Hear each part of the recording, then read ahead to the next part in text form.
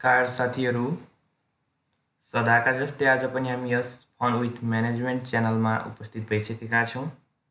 आज हामीले ग्रामरको भोइसलाई लिएर आएका छौं। एक्टिभ र प्यासिभ भोइस कसरी बनाउने त यसको स्ट्रक्चरहरुको बारेमा आज यसको स्ट्रक्चरहरुलाई लिएर आएका छौं।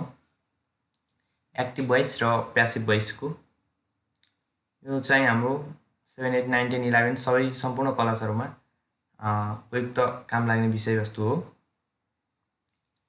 अब हामी जाउँ एक्टिभ भोइस र प्यासिभ भोइस बनाउँदा कसरी बनाउने त, स्ट्रक्चर कस्तो हुन्छ त भन्ने विषयमा जाँदा सर्वप्रथम हामीले यहाँ हेरौं, म केही नोटहरुलाई लिएर आएको छु। सर्वप्रथम ह्याभ भनेको भर्ब 1 ह्याभ हुन्छ। त्यसैगरी ह्याभको भर्ब 2 भर्ब 3 भनेको चाहिँ ह्याड हुन्छ है त।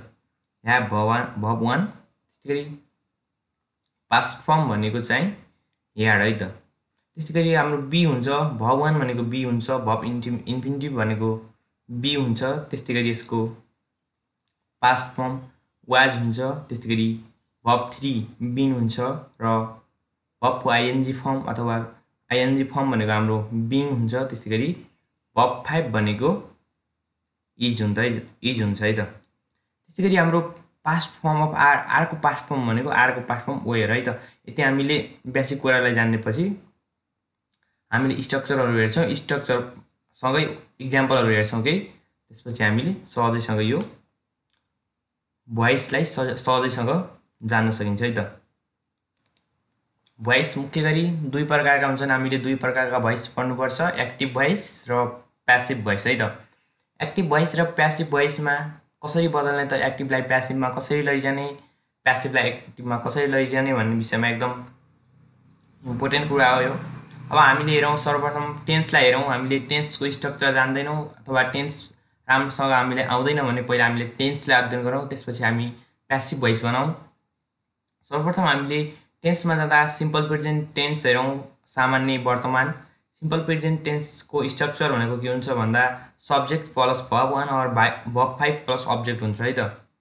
सिम्पल प्रेजेन्ट टेन्सको स्ट्रक्चर भनेको सब्जेक्ट प्लस भर्ब 1 और भर्ब 5 प्लस अब्जेक्ट।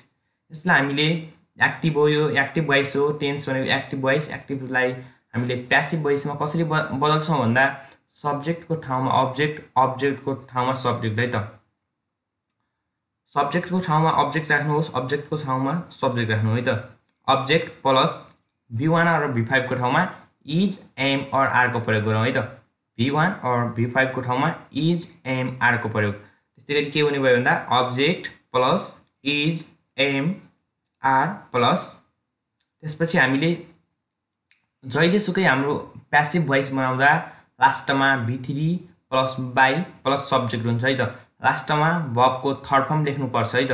त्यसैगरी object plus is, am, are plus v3 plus subject है त। यो लास्टको v3 भनेको सम्पूर्ण हाम्रो एक्टिभलाई प्यासिभमा बनाउँदा लास्टमा थर्ड फर्म अथवा भर्ब 3 चाहिँ अनिवार्य चाहिन्छ है त।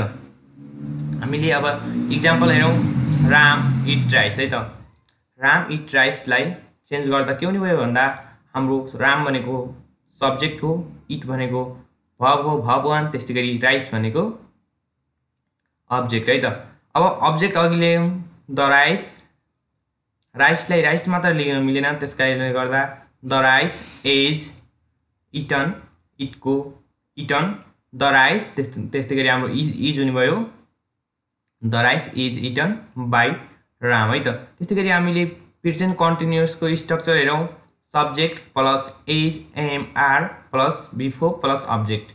यसको हामीले एउटा यसको प्यासिभ के हुने भयो भन्दा object plus is, am, are plus v4 भनेको बी को v4 के हो त भन्दा बीइङ है त। बीआईएनजी, बी को भर्ब 4 भनेको बीइङ, आईएनजी। त्यसैले गर्दा being plus v3 plus subject गरौँ है त। एक्जाम्पल हेरौँ एउटा, he is going to the hotel. He is going to the होटेललाई हामीले प्यासिभ भोइसमा द होटेल, हाम्रो द होटेल भनेको अब्जेक्ट हो, यहाँ अब्जेक्टलाई अगाडि ल्यायौं, द होटेल इज भनेको इज प्रयोग गरौँ, the hotel is being gun by V3 by हिम भनेको the hotel is being gun by हिम। त्यस्तै गरी प्रेजेन्ट पर्फेक्टलाई हेरौँ। प्रेजेन्ट पर्फेक्ट हेर्दा सब्जेक्ट प्लस हैज और have plus V3 plus object हुन्छ यसको स्ट्रक्चर। सब्जेक्ट प्लस हैज और have plus V3 plus object. यसलाई प्यासिभ के हुने भयो भन्दा अब्जेक्ट प्लस हैज और हैव प्लस बी को थर्ड फर्म भनेको के हो been. Subject plus has have plus been plus त्यस्तै गरी अन्तिममा V3 सबैमा हुन्छ verb third form V3 plus subject. एउटा इक्जाम्पल हेरौँ। C has written a book. C has written a बुकलाई अगाडि ल्याउनुहोस्। अ बुक हैज बुक एउटा हो। A book has been return by her है त। Singular subject singular verb, plural subject plural verb है त। त्यस्तै गरी हाम्रो प्रेजेन्ट सकिसक्यो। प्रेजेन्टलाई हामीले एक्टिभ प्यासिभ गरिसक्यौँ। अब हामी पास्टमा आयौँ है त। पास्टमा सिम्पल पास्टलाई हेरौँ। सब्जेक्ट प्लस वर्ब टू अथवा V2 प्लस अब्जेक्ट छ है त। यसलाई के हुने भयो भन्दा वर्ब टू भनेको वर्ब टू को ठाउँमा वाज वेयर राखौँ है त। Subject plus verb two plus object को ठाउँमा object plus was where plus अन्तिममा वर्ब थ्री फर्म। यो जहिलेसुकै हुन्छ V3 प्लस अब्जेक्ट सब्जेक्ट है त। हरि म्यारिड गीता। हरि म्यारिड गीतालाई हामीले प्यासिभ भोइस बनाउँदा Gita was married to Hari. यहाँ हरि भनेको सब्जेक्ट भयो। त्यस्तै गरी म्यारिड भनेको वर्ब टू र गीता अब्जेक्ट है त। भनेको अब्जेक्ट आयो अगाडि गीता। त्यस्तै गरी Gita was married to Hari है त। त्यसै गरी पास्ट कन्टिन्युअसको हाम्रो टेन्सको स्ट्रक्चर के हुन्छ। एक्टिभमा subject plus was where plus V4 plus object है त। वर्बको फोर फर्म है त। भनेको अब प्यासिभमा जाँदा object plus was where plus verb four भनेको बी को फोर फर्म भनेको के हो भन्दा बिङ है त। BING है त। Being plus V3 plus subject. Example हेरौँ एउटा। सीता वाज हेल्पिङ राम है त। Sita was helping Ram. Sita subject plus was where मतलब वाज V4 मा हेल्पिङ राम है त अब्जेक्ट। यो भनेको के हुने भयो भन्दा राम अगाडि आउने भयो। राम वाज त्यसै गरी B4 को V4 being Ram was being help by Sita. त्यस्तै गरी अर्को पास्ट पर्फेक्ट हेरौँ हामीले। Subject plus had plus V3 plus object. यसको के हुने भयो भन्दा subject plus had plus V3 plus अब्जेक्टको object अगाडि आयो सब्जेक्ट अन्त्यमा गयो। Object plus had plus B को V3 been subject object plus had plus B को V3 बिन प्लस V3 प्लस अब्जेक्ट है त। सरी सब्जेक्ट है त। यहाँ he had invited us।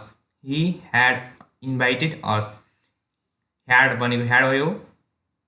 V3 भनेको इन्भाइटेड अब्जेक्ट अस राख्यो है त। यसलाई अब हामीले प्यासिभ गराउँदा के हुने भयो भन्दा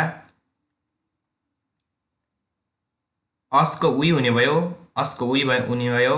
we had been invited by him. We had been invited by हिम। त्यस्तै गरी सिम्पल फ्युचरमा के हुने भयो भन्दा सब्जेक्ट प्लस स्याल और will plus verb one plus object. यसलाई हामीले प्यासिभ बनाउँदा अब्जेक्ट प्लस स्याल और विल प्लस V1 B को वर्ब वान फर्मको भन्दा बी नै हो। त्यसैले गर्दा सब्जेक्टको ठाउँमा अब्जेक्टको ठाउँमा सब्जेक्ट अन्त्यमा जान्छ। अब्जेक्ट भनेको अगाडि आयो। अब्जेक्ट प्लस स्याल और विल प्लस B को वर्ब वान भनेको बी नै भयो। B plus V3 plus subject. एउटा इक्जाम्पल हेरौँ। He will go party. ही भनेको सब्जेक्ट प्लस विल स्याल विल मध्ये विल गो भनेको वर्ब वान पार्टी है त। पार्टी भनेको अब्जेक्ट। यसलाई हेरौँ। सबैभन्दा पहिला अब्जेक्ट आउँछ द पार्टी। त्यस्तै गरी हाम्रो स्याल विल मध्ये विल द पार्टी विल। त्यस्तै गरी हाम्रो वर्ब वान भनेको गो छ वर्ब वान। यसलाई बी फर्ममा राखौँ बी। अनि त्यसपछि V3 गन बाई हिम।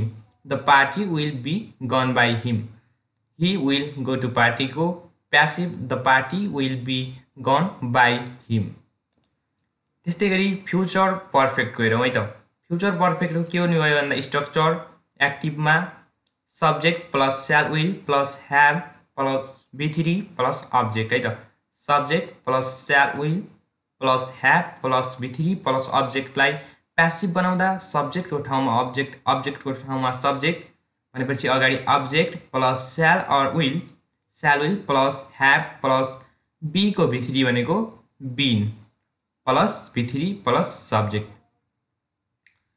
त्यस्तै गरी यसको एउटा इक्जाम्पल हेरौँ राम स्याल ह्याभ स्वाम स्विमिङको B2 स्वाम द स्विमिङ पुल यसलाई गर्दा कसरी भयो भन्दा अब्जेक्ट अघि आयो द स्विमिङ पुल स्याल ह्याभ बीन स्वाम बाई राम स्याल ह्याभ स्वाम द स्विमिङ पुल स्याल ह्याभ बीन स्वाम बाई राम प्यासिभ भयो यसरी एक्टिभ र प्यासिभ गराउन सकिन्छ है त त्यसै गरी हामीलाई फलो गर्नको लागि डिस्क्रिप्सनमा रहेको फर्स्ट र सेकेन्ड लिङ्कलाई ओपन गर्नुहोला फेसबुक र फेसबुक पेजमा हजुरहरूले हामीलाई फलो गर्न सक्नुहुनेछ अब हेरौँ एउटा गोइङ टु फ्युचर है त गोइङ टु फ्युचरलाई पनि हामीले एक्टिभ र प्यासिभ बनाउनु पर्ने हुन्छ subject plus is or am or are plus going to plus infinity plus object यसलाई हामीले प्यासिभ गराउँदा कसरी बनाउँछौँ भन्दा अब्जेक्ट अगाडि ल्याउँ object plus is M R plus going to plus भवन भनेको बी है त be plus B3 he is going to play football है त he is going to play फुटबललाई हामीले के भयो the football is going to be played by him